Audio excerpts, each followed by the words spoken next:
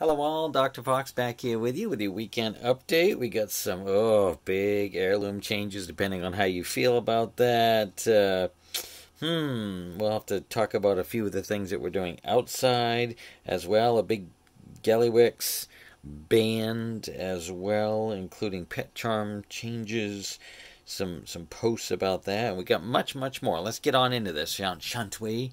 Dr. Fox back here with you with the weekend update. Hope you all are having a good week so far and holding through and enjoying some of what's going on out there as well. I enjoyed a nice birthday yesterday with my brother. We had a nice little cookout at his place. Went for an ice cream and then chilled out. Had a few errands to run in there. And on the outside of things, I finally caught up on Toy Story 4. What a beautiful little send-off in this case, if that's what ends up happening with that storyline. That's all I'm going to say. I don't want to give away any spoilers in case you haven't seen it yet.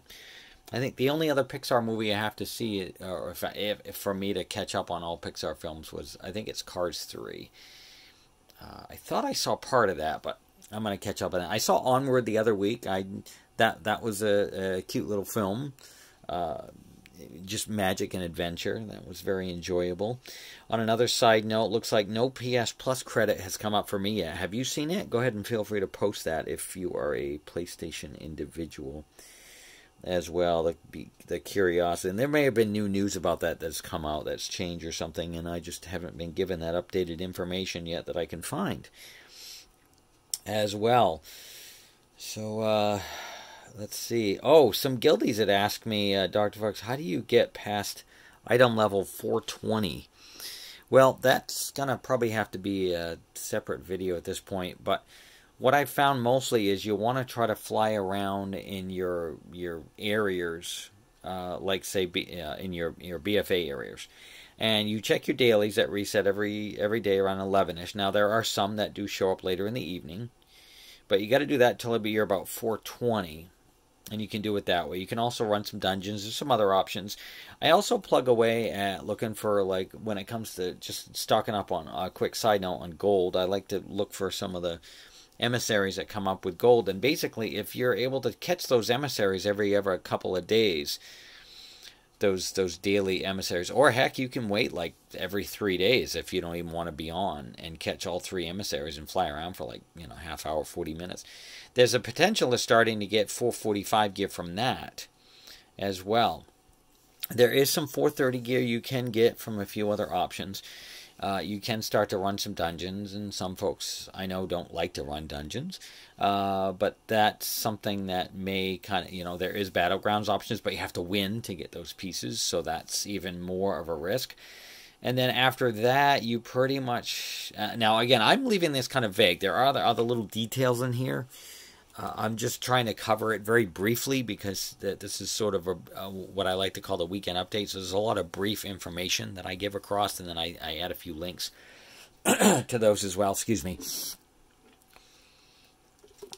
But then basically after that, it's you run one mythic to get your first mythic keystone, and then you start running those. You got to do it under the time limit. If you don't, your keystone number goes down. So let's say you get a Mythic plus Keystone 4, and you can't finish a Talberdard, Tal Dagor in time. Excuse me. I know. Those that know my channel know I botched some of these names. And say you can't do it under the said 35 minutes-ish or so that they give you. Give or take. I know sometimes those timers are slightly more and less than that. These are just random numbers I'm throwing out, okay? I don't need to be exactly specific here. But what my point is if, let's say, it reaches 0 and you're not quite finished yet, you'll still get a little boost for your Azurite. And we know Azurite's going away, but right now we know also that if you're going to lose out if you don't want these other items prior to going to Shadowland. So I was just trying to help prep those that are curious and interested. So you can't finish it, and then your keystone number goes from a 4 down to like a 2. So you're going to have to try to be able to go through there. So that's, I highly recommend trying to work your gear up. At least get your back to 5. I know beyond that you have to start going into those other areas to get it up to 7. I think I just got mine to 8. I had to run it twice just to get 2 pages for it to go up 1 level. Now they want you to run it 4 to get 4 pages to go up a level. It's insanity after that. It's nuts. A lot of people get bored with it. But that's just what I've done at this point. I kept my Azurite. I think my Azurite now is at like 88 or 89 at this point. I'm trying to remember what it... 88 3/4. It's about to hit 89. I think that puts it at item level around 509. And once it hits 89, it'll be like 510. So I'm at item level 454 with my main character. Trying to hit that 455 has been a challenge, trying to get into Mythics and trying to finish at a heroic run on the raid of Nyalotha. And anyway, so I'm not going to spend too much time on this. If I had better editing set up, then I could put timestamps in easier. But anyway, with that, let's shift gears into heirloom changes. No experience boost, but there'll be some interesting changes as you level, or not level, but as you collect different ones. Thank goodness I collected all mine, but at the same time, all that gold spent to get these small variations of like 30% boosted XP, and a lot of us, and that's great if you find yourself doing like a little leveling for a little while, and then you put your character away in the inn for a bit, and then you come back like earlier traditional versions of WoW. Same with stopping to rest and eat. I find myself, I haven't really had to stop and rest. And I tend to do what I call burst leveling. I tend to just go at it for like a day on one character. Come back and just be at the same character for the next. Now, that will help slightly for those next couple of days. But when it comes to squish levels, there's going to be less time to level. So I have to kind of see pros and cons and, share your thoughts about how you feel about that as well. There'll be some different changes when that comes. And there won't be a lot of potion availability anymore. The BFA potion available will only take you up to level 50 at 10% increase. Those only last you on a 1 hour buff anyway. And a lot of the other ones, like the Elixir of the Rapid Mine, that's like a 15-minute one. That one's going away. Excess potion of even the Monk XP buff. Yeah, you'll still get some little other buffs in other areas, but looks like poor that one. It's like, oh no, Dr.Fox, we don't want to see that one go away. I know, I've enjoyed leveling a few of my monks with that little extra bonus, and it was stacking each hour. So it should still stack, is what I'm understanding, but don't quote me on that if that changes. We'll have to. I'm very excited to see some better Shadow Priest change. Well, depends on the person. You got better or worse. I found it a little easier than you have to like grind the Shadow Priest up its power, and then for that power rod, as I call it, just to dwindle down so quickly. And this one, it just finally gives you like an exact cooldown, but it hits at like 20% more. So that's interesting as well. We'll have to see kind of how that plays out as well, and see what your thoughts are and how do you feel about those changes in Shadow Priest as well. Over in AQ Classic Live, looks like for some servers, we're just about ready for that to go live. It takes that 5-day process, even after you get all war supplies. Sadly, our server still has a handful of a few items that are still needed. But it seems we've got some servers out there that have been ready to rock since 5 days ago. Well, almost 5 days ago. If you're seeing this on Tuesday at the reset, approximately August 10th-ish, even tomorrow, if you're seeing this on Sunday. And we'll get into calendar dates here shortly like we usually do. That's coming up at the tail end of the broadcast as well. Outside as well, we've got a few Switch sales. A lot of times we see that on a lot of the indie ones as well. We might have a Castlevania mobile game. I know they're kind of moving away from that, but mobile, but we'll have to kind of see where that all kind of integrates. Maybe we'll see that in next gen on how we'll eventually see that, or maybe it'll all still finally stay separate, or I don't know. Ultimately, I'd like to see a tablet down the future that would allow us to just play regular mobile games, whether it be from iOS, Android.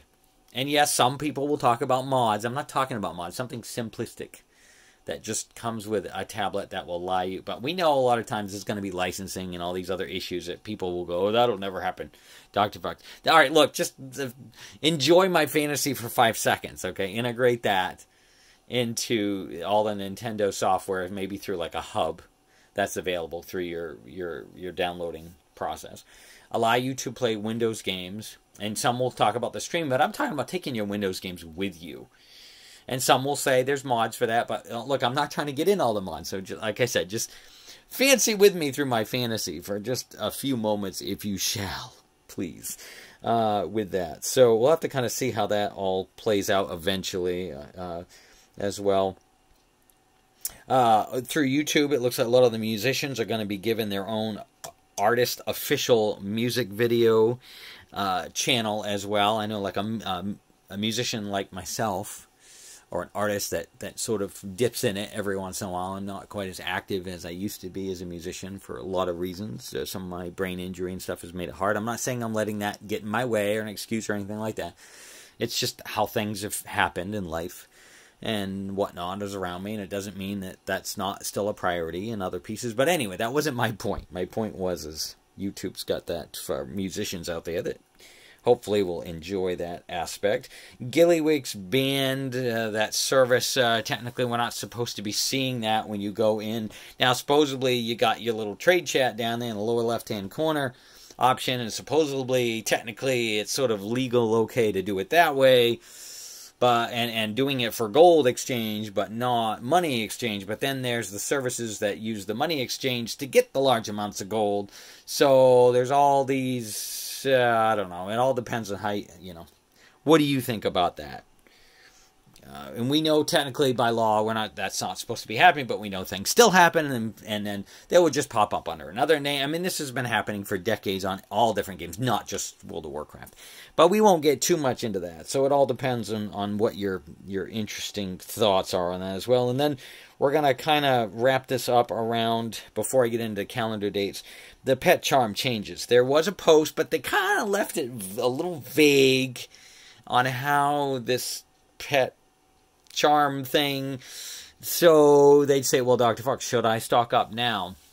Yeah, it's okay to stock up. Supposedly, anyway, in the beta of Shadowlands, we still see where you can get your polished pet charms from BFA and Shadowlands. Let's hope it kind of stays that way and doesn't convert down to what you had back into blue ones. If that happens, that would be a good time. So I know there's this controversy, what we call the seesaw effect, where you're like, well, should I or shouldn't I? And I think hopefully as we get closer to release, we'll have a little bit more solid answer. But for now, I've been stocking mine. I'm very tempted to just use them all and just buy a bunch of leveling stones. Just to kind of finish up all the old pets I had. That way I'm better prepped, but then at the same time I'm a little weary about not having a good stack of them ready for the next one. Even though it doesn't really matter, you could still just spend them, because then you've still got your stack of your stones ready to go. So when you do find your new pets, you'll be able to just immediately level them and things like that. I haven't quite got enough stack to get tons and tons and tons of those stones yet, but I can definitely start to get a small chunk of those. So we'll have to kind of see how that plays out. And with that, we're going to kind of shift gears. Sadly, Dark Moon Fair finished up yesterday. It seems the time walking event is wrapping up as well. Throughout this week, our pet battle bonus week, I've been, out getting my pet battle bonuses during the day of doing a few battles to pick up my extra 10. Technically, I'm getting about 10 levels a day, plus the 10 comes after the third day of the 10 stack, meaning I do like 2 battles a day out in Draenor, and I do Ashley, and I do the one with that looks like the Skeksis, Skies of Iraq, with the one down there. I do that twice a day. That gives 2 characters about a 10 level boost each day. And then when you hit 5, you get your 10 more back in your Draenor pet menagerie.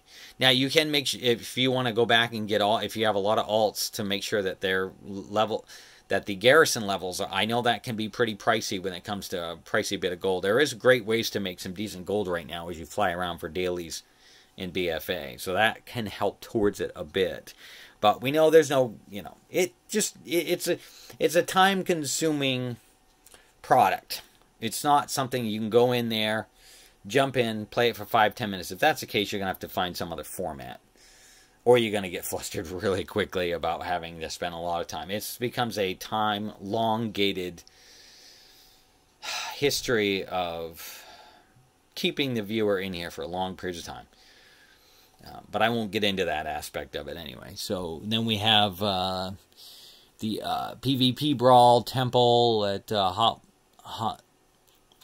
Mogul ending as well. Nyalothus Wakens. No, I've been plugging away at Nyalothus, excuse me, for my notes here. As well. And then starting this Tuesday, excuse me, we have the time walking event starting back up. This is the Kata time walking. Seems to be this week is coming up this way. And don't forget, a week from today, when I post, I will mention it. I have some great little vids up as well. You might want to check them out. Free T-shirt day, where to fly around and get yourself some free T-shirts and pick up some of those. If you're a transmogger like myself who enjoys those, it's a great time in case you've missed those free T-shirt days the last few years. Highly recommend flying around and getting your little goodies.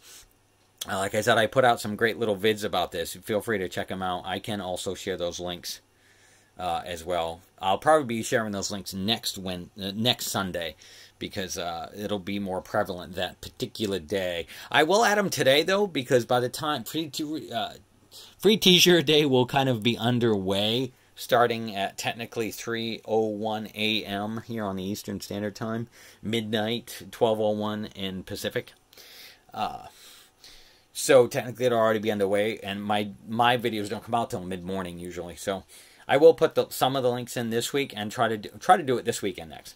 So with that, we're going to wrap things up. Remember to take 2 more weeks and a couple extra thoughts about how you feel this week on things. Call me in the morning.